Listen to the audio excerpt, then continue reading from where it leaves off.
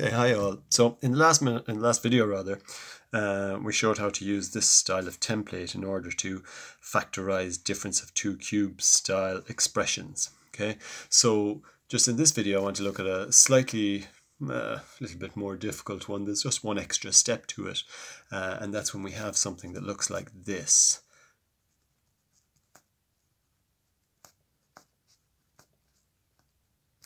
Now we've seen stuff like this before when it comes to the difference of two squares, and so it's a similar strategy or tactic that we'll use to factorize something like this. So the issue is that it looks like a difference of two cubes just like this one, but it's not in the exact right format that we want it at the moment, so that we can use our template up here to factorize it. And the thing is, the reason it's not in the right format is because the a here is being cubed, but the 27 is not. This literally means 27 multiplied by a cubed. And in order to use the difference of two cubed, like up here, then everything here in the first position must be being cubed, and everything over here in the second position must be being cubed. So we must just change this into something that's being completely cubed, and this similarly into something that's being cubed.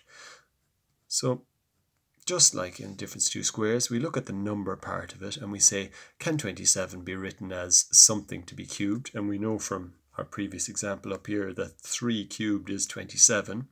So instead of writing it as 27a cubed, we can write it as 3a all to be cubed. And so that just means 3a by 3a by 3a, and that would mean 3 by 3 by 3 will give us the 27, and the a by a part will give us the a cubed. So this has the exact same value as this. They're equivalent, but they just look a bit different, that's all. So the minus, just like we have here, and then this, similarly, we look for the cube root of 8, and the number which you multiply by itself and again by itself to give you 8 is 2. 2 by 2 is 4, and multiply by 2 again, 2 4s are 8. So it's 2b all to be cubed. And again, if we think about it, if we cube this, which means multiply 2b by 2b by 2b, we get 2b by 2b is 4b squared, and multiplied by 2b again is 8b cubed, which is exactly what we have here. So they're equivalent, even though they look different. Now we have something here that we can use our template up here on. It's something all to be cubed, minus in the middle, which is important, something all to be cubed. So using our template, I'm just going to write it down here again. 3a all to be cubed minus 2b all to be cubed equal to, and I'm going to know that there's going to be a one factor that has 2 terms in it and another factor which has 3 terms in it. Okay, and we know from above that the first factor here with the 2 terms has the first item with no squares or cubes or anything minus the second part with no squares or cubes or anything in it. So the first part here is 3a minus the second part with no cubes or squares or anything is just 2b. In here then, well, we know again it's going to be a plus and a plus for a start, so I might put those in there. Plus, plus, and then we just need the 3 parts then that go in here. So according to up here, the first part is going to be whatever the first part of this is, but to be squared instead of cubed. So over here, the first part is 3a, and it's all of that to be squared, and be careful to include the brackets. We will need to do a little bit of tidying up of this afterwards, or simplifying and getting rid of brackets and whatnot.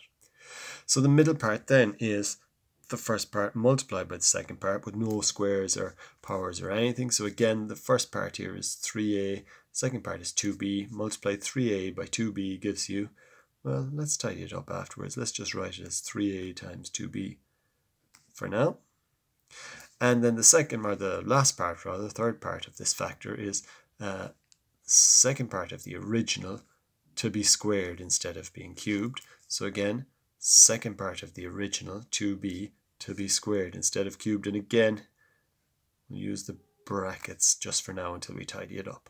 So tidying it all up, that's 3a minus 2b, that'll stay the same. There's nothing we can do to simplify that or tidy that up. 3a all to be squared means 3a by 3a, which is 9a squared. 3a by 2b, well 3 by 2 is 6ab. So plus 6ab. And then 2b by 2b, which is 2b squared, well 2b by 2b is 4b squared. So plus 4b squared. And that's it. That's what you have, the two factors of this. These are the two factors of this, but we know that that's equivalent to that. So these are the two factors of our original expression that we were asked to factorize.